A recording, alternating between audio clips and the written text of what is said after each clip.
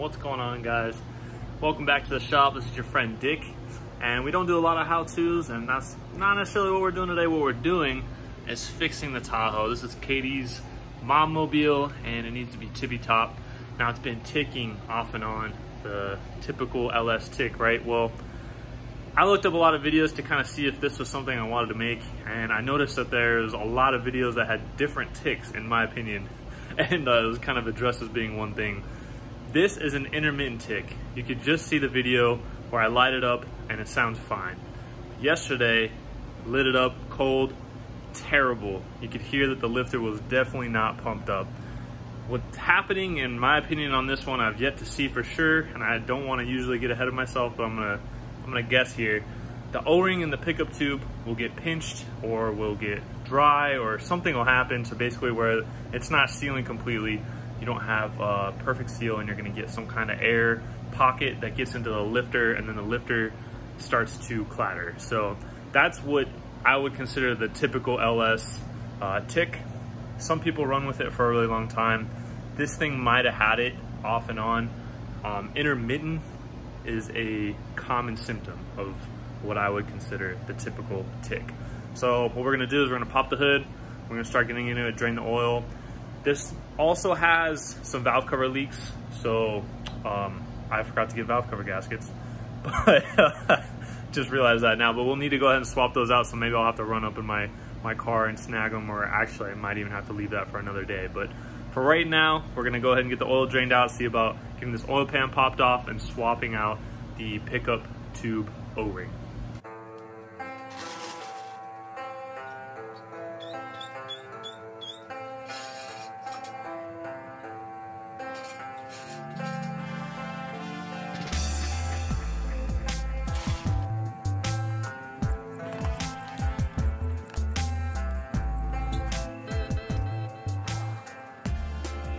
All right, so I haven't done one of these before, so it's my assumption that this cross member will come out and is not completely structural, that we can get up into this oil pan pulling fiasco. Now, I'm seeing a lot of leaks from other stuff. I am gonna do like a general look around, because one of the main things we're doing here is my wife and I are gonna take this thing up to the mountains here in about a week or so. So I'll be looking around at things like, is the rear main leaking, etc., etc.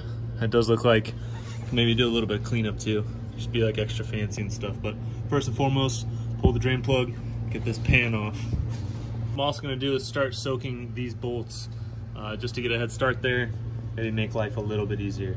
Just a little bit, we don't want it too easy.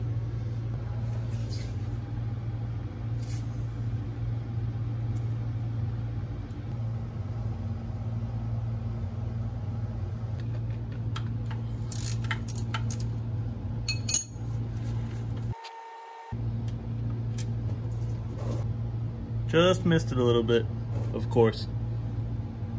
Drain plug looks good. Yay.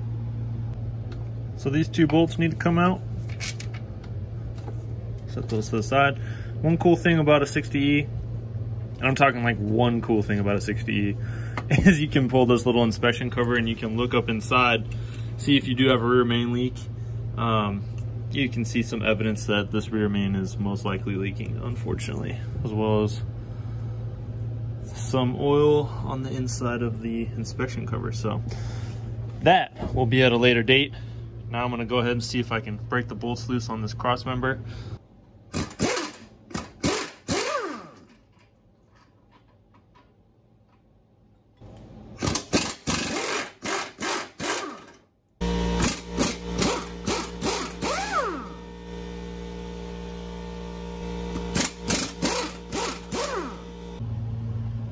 As you can see there, cross member is out. Nice. Oil pan's pretty nasty. Definitely been leaking some stuff for quite a while. There's a couple things we're gonna get pulled off. The oil level sensor, and then this harness that's routed, and I think it's bolted to it in 3 places. So we'll get that knocked off, and then we'll start pulling oil pan bolts. Not too bad. It's almost like they designed it this way. So this guy here on the harness has 1 bolt on the driver's side, and then on this side it actually slides in, so you push it towards the driver's side and slide it out. That's out.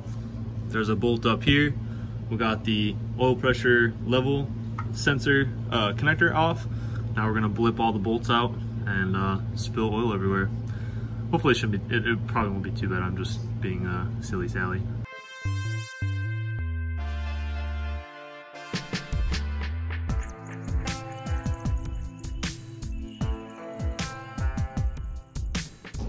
All right, pans out.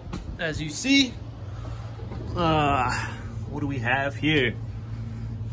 For you hot rodder guys, we do have Gen 4 rods, which is muy bueno. This is a 4/8, which is pretty cool. So we got two 13mm windage tray bolts holding on the pickup tube, and then one little baby 10mm. And we'll have this pickup tube out. Let me use both my hands. I'm down my tripod, unfortunately. We'll pop this out real quick and see how that O-ring looks. So here's my take of what we have going on. We got the pickup tube out. Like I said, you got your two 13mm nuts and then the one little 10mm head guy. So this pickup tube O-ring is, I would consider bad. You can see that it's actually squished and dry, and get that thing put back in there properly. Hopefully I don't pinch it. I always put a little bit of oil on that O-ring, that way hopefully I don't pinch it. You want to make sure it's orientated right, all those good things that we try to do so we don't have to do things twice. Sometimes we do things twice. One thing you want to be cognizant of is there are different pickup inlet tube O-rings. You can see here that there is the black, green, and red. I believe there's even more. I think like the Holly pans come with a black one, but it's not this black. Like it's black, but it's not this size. So be very aware of what application you're working on and what you're doing. We're gonna need this red one, and we're gonna probably get all this grossness off of it. But yeah, red it is.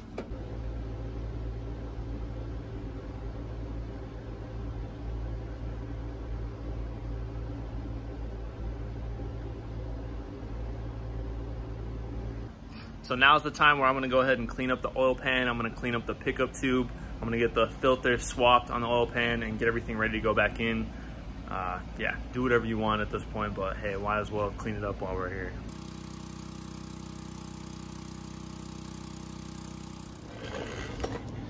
We got the pan all cleaned up, looking good. We got a new oil pan gasket.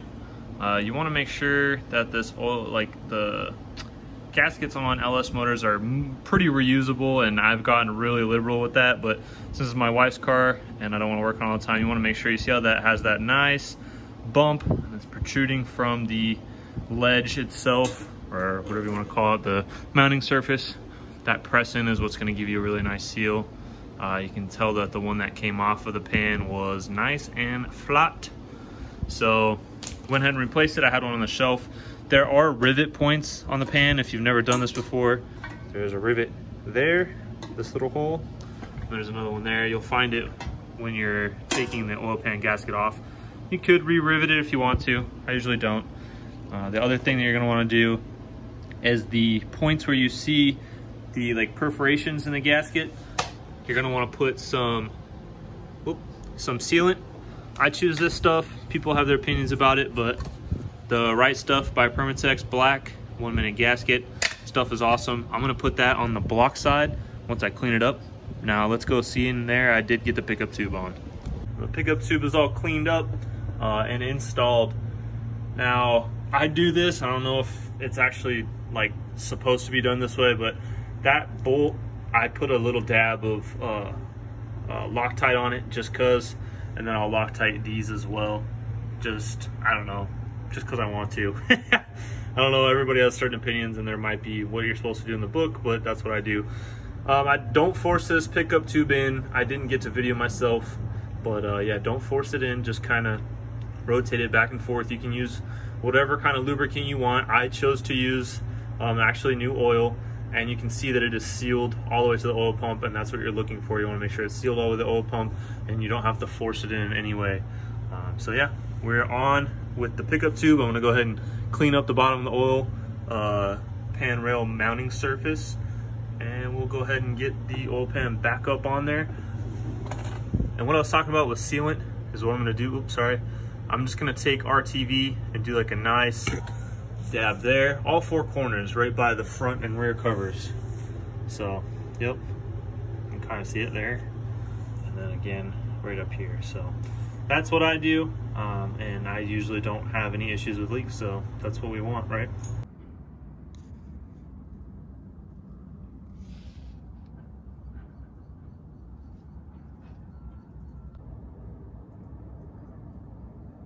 You can see here the valve covers are leaking, like I was saying, so I really wish I'd have had valve cover gaskets come to my brain when I was at the store, but we are about out of time today for me to be in the shop, so I will maybe get those tomorrow. Now it's time to put oil in the machine, and I use SuperTech oil from Walmart. It's really cheap. Nice.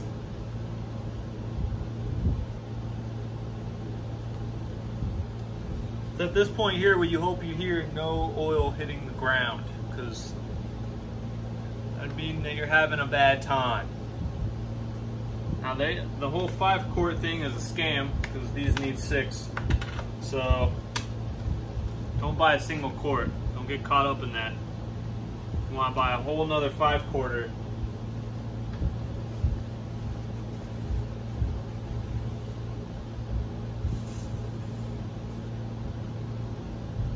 On the money.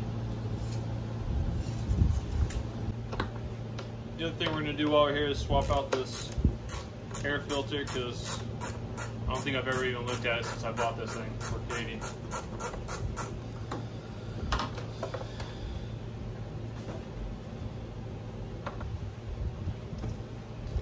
Wix 42487.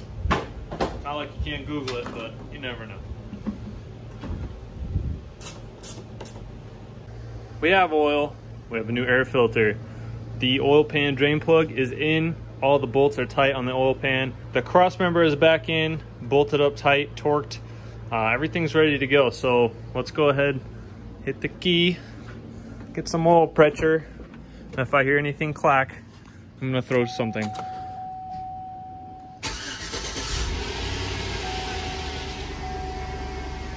Oil pressure.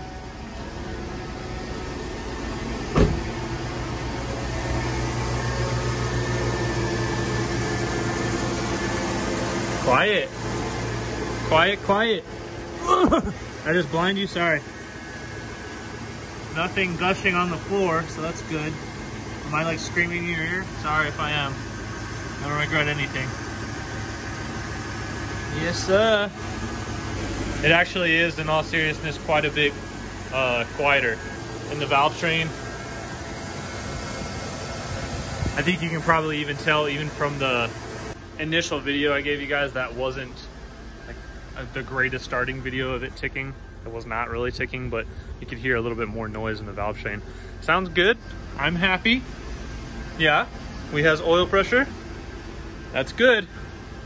We're doing it. All right, guys, that's gonna do it for today. Hopefully this helped you out if you're having an issue. Only a couple things I'm going to mention really quick before I let you go is if you need torque specs, ls1howto.com is the place to go. I'll put the link in the description below. If I forget, let me know in the comments and I'll put it in there. And then also make sure you torque that oil pan correctly, middle out, to get the correct seal and make sure that you're not messing anything up. If you're new and you like it and you want to check out some other videos, go ahead and hit subscribe, or even if before you do that, go to the channel and check it out. Make sure you dig it. We have a pretty cool community of people here, and I like doing hot rod things and having a blast. If you're new or old, hit this, the like button for me if you could. And that's gonna do it for me today. I'm out. Peace. Time for dinner and a beer.